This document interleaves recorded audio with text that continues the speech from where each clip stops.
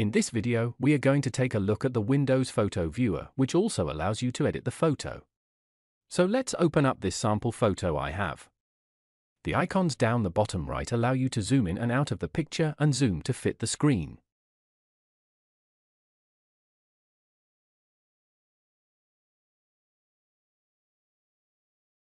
To bring it back to the original photo size, press this button.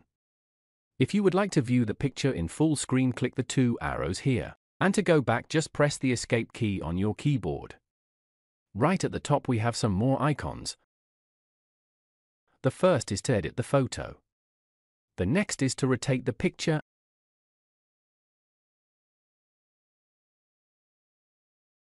And the bin is to delete. The heart adds this photo to your favorites in your gallery here. The next icon is information about the photo, including the date when it was taken, the size and where it is located on your computer.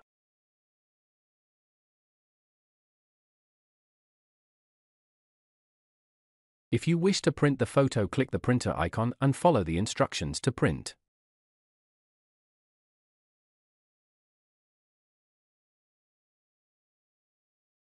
The next icon is OneDrive if you use that to manage and save pictures to the cloud.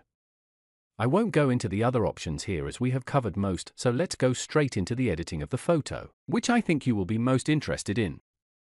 Click on the Edit Image icon at the top. To crop the photo, you can use the handles on each corner of the picture or top and bottom.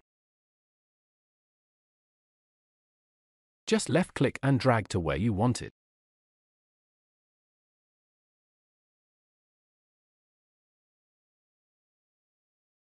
And if you need to straighten the photo, you can use this slider at the bottom from left to right.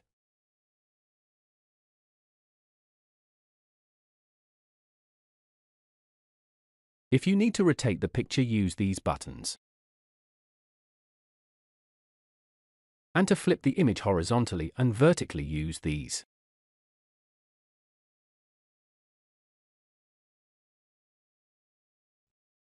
Pressing on free allows you to change the aspect ratio, and you can left-click and drag the image into position like this.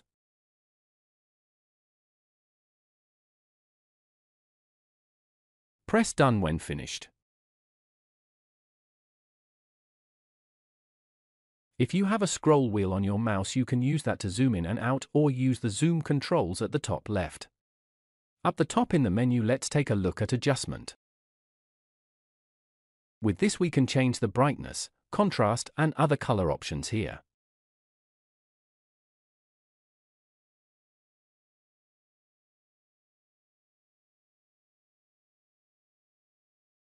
The next menu is Filter, which was predefined color options including black and white. Just press on the one you want.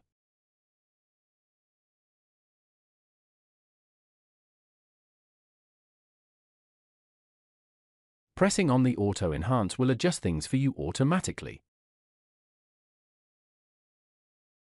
Markup allows you to highlight something in the picture, maybe text. You can also draw on the picture using these options and rub out anything you need to remove.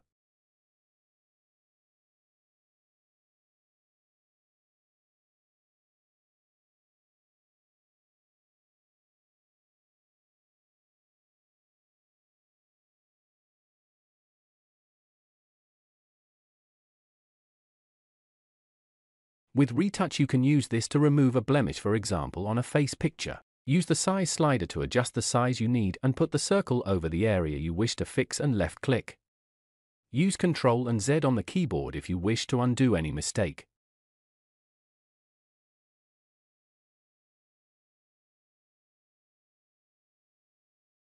Click on Save options and select if you wish to save a copy or overwrite by clicking on Save.